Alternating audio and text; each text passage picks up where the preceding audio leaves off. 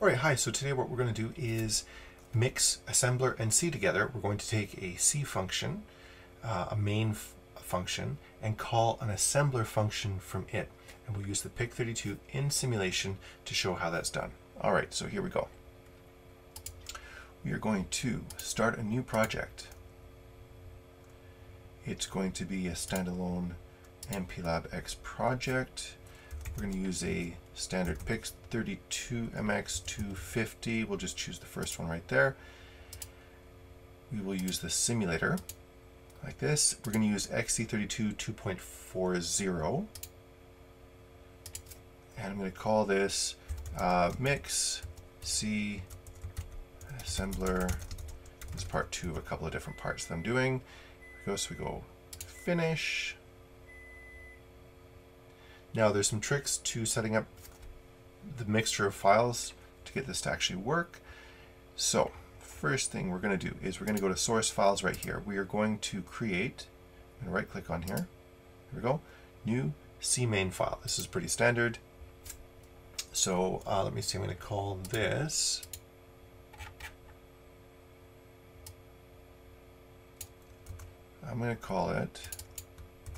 main for simple assembler, like that. I'm going to copy and paste in my file so we can make this a little bit faster. Alright, and I'm just going to explain it. So what we've got here is the call to xc.h so that we have the board support package, the chip support package for any of the PIC chips. After that, I've got the config registers set up. This is particular to this particular PIC32, and so if I wanted to generate it for another PIC32, I would simply go down to configuration bits down here, and I would set it up, and then I would say generate source code to output, and I would recreate this right here. All right, so depending on your particular model of chip. After that, this is where it starts to get interesting. We're going to have an assembler function, okay, being defined in another file, but in order to get access to it, I have to tell the C compiler that it is external, all right, and I have to set it up in a way, prototype it in a way that the C compiler will be able to go and get it. So I treat it basically like a C function. So I say it's found elsewhere. I'll define that soon. It's called, the function is going to be called ASM function, and I'm going to pass a variable into it. I'm going to pass a value into it, and that value will be defined here in this C file as my variable. It's going to be an integer. All right. Then after that, I got my main function right here. I probably should have made this int and void, but we'll leave that as it is. From there, I'm going to say that I want digital pins. I set my tri-state to 0, 0 so that we have all of the pins that are relevant on this particular chip, the bottom ones in the 32-bit register, set to output. Then I'm going to latch them high, okay, using the latch register. So all 8 of those bottom pins are going to be set high. All right, after that, I got the typical while loop down here, all right, and this you would normally find in any sort of C, C++ kind of embedded program. It's an infinite loop, and I'm just going to switch the state of those 8 bits, the 8 pins, off first, and then on, and that'll make the LEDs turn on and off. But in between that and that, I have the call to the assembler function, and I'm passing in a value into it that you can see right here. So I'm calling it like I would call any standard C function, which is kind of nice because I'm going to basically write a bunch of assembler, and it'll be distinct from this here, and I won't have to use the ASM command to call up any of the assembler operations. I'll write it in standard assembler. All right, so that's that.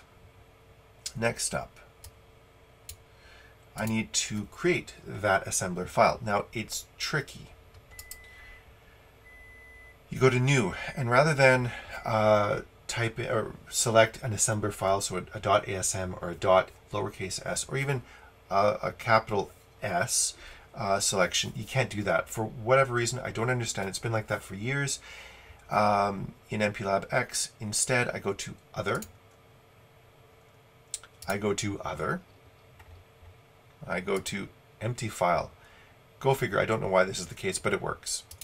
Next, I'm going to call this, I'm going to call it assembler for main.s. The actual name doesn't really matter. What's important is that it ends with a capital S. Again, I have no idea why. Why does capital S work and not lowercase s or .asm? I don't know, but it does. All right, so this is a blank file. Now I have already coded this up, so I'm just going to copy and paste it in, and I'll explain what that source code is. Hold on, let's try that again. Copy, paste, nope. One more time. Copy, paste. There we go.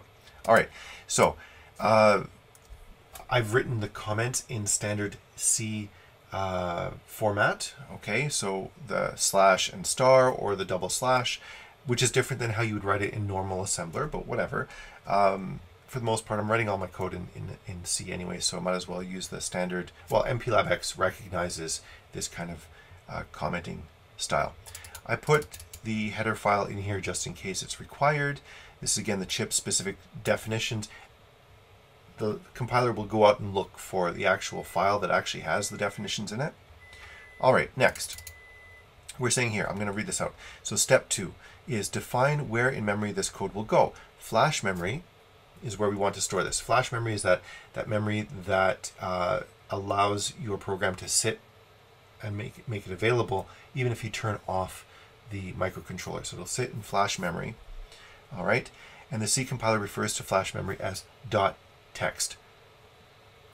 It's weird, whatever, it doesn't matter, that's what it is. GCC will recognize it that way. Okay, so .text, we're saying this is a .text section. All right, next, tell the assembler not to optimize the code. All right, you just want to be careful that it doesn't go and do things that you're not expecting. Next up, ASM function, where did that come from? It came from here. We have this ASM function that is defined externally. It is a function. All a function is basically a label in memory saying, if I get called, go to this place in memory. That's all we're doing. And effectively what we're doing is explicitly defining that in the assembler file. All right. So I say that there is an ASM function. This is its label. This is its entry point. Okay, so where it comes in. Okay, and so when the compiler puts everything together, then it will say, oh, this is the location to go into. This is just the syntax that's required to say this is where the function resides. And then here is the actual label. Okay, it will all get sorted out by the compiler. So we basically said this like 3 times. There's different tools that come in looking for it. It'll find it. At the end of the day, what's important is that's the function right there. All right. The next step is to define the prologue and epilogue of the function. Now, normally you don't worry about this when you're writing C programs. However, in assembler, if you've got a function, you have to define how things come in and how things exit the function. So here we go. Step 4a, function prologue, the start of the function. We do an add immediate unsigned, and we're dealing with the stack pointer here. We're basically moving the stack pointer back 4 spaces, okay? We're changing the stack value by 4 bytes. Then what we do is we store the contents of the register S0 onto the new stack address, okay? So we're basically setting this up so we can return. Next, 4b, body of the function, okay? This is actually where the meat and potatoes of the function actually is.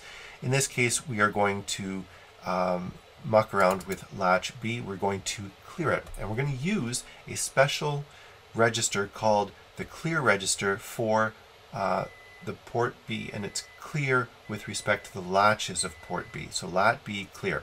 So load S0 with the address of register latch B clear. Why S0? Because it's the register that we want to be using here. But we have stored S0 in case it was being used elsewhere. Okay?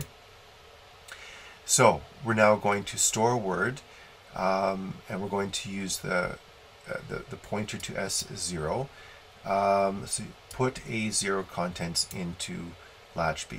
Okay, so that's what we're going to do right here. All right. So we've stored latch B's address in S0. We're now going to take whatever was in A0 and put it into latch B. Where did A0 come from? A0 was stored as the input variable. Okay, so when you call this function right here, it looks at that variable, or the value actually in this case, the value, and it stores it in a register called A0. All right, next up, so that will get placed into latch B. Latch B's address was stored in that register. The contents of A0 will go to latch B. Next, we clean things up. So we use the epilogue. We load word. We're going to return the value from stack into register S0. Then we do an add immediate. We're going to place the stack back into its original state. So we're going to move the stack. All right. Next, we return to the caller, which is what function called us in the first place. So we're going to jump. We're going to go to the return address, which is found in the RA register, and then there's no operation. This defines the end of the function. All right, now I'm going to go back over here. I'm going to compile it. Let's test it out. Let's see what happens. All right, I'm going to put a breakpoint right there. We're going to run the simulator. We should get it dropping right there. It is. It's good. Now I'm going to go over to where is port? Port B. Where is port B? Port B is right there. All right, so let's take a look at the I/O view, the I/O registers, or the registers for port B. We're going to step, watch my latch turns. Okay, now I'm going to jump over to the ASM function, the assembler function. We're now in it. We're now stepping through, starting at line 49 right here. We do our add, we do our store word, we load the address for latch B into S0. Then we're going to put the contents of A0 into into the pointer S0 that's pointing to latch B clear. And let's see, A0. Can we actually see that? Let's go take a look.